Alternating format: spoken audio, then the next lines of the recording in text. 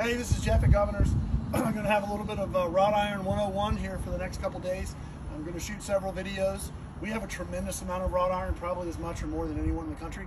We've been salvaging for about 50 years. Richmond's a pretty old city, dating back into the 1600s. And the houses in downtown Richmond, down by the water where all the factory workers lived, all of them walked to work. You know, turn of the century, there were no cars, so unless you had a paddock or a place to store your horses and the money to own one, you walked to work.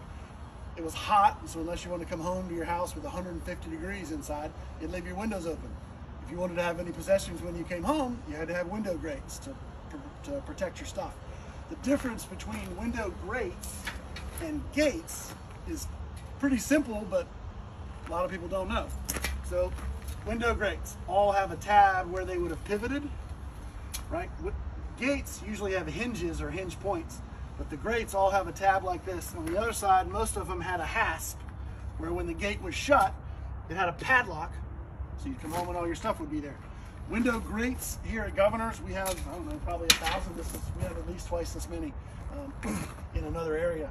It's kind of funky iron. It's pretty inexpensive for what it is.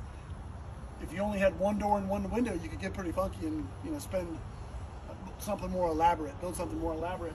If you were to have to put this around a yard, it would break you. So most people that were down in those parts of town just couldn't afford it. So, but it's really cool iron. It's really good yard art.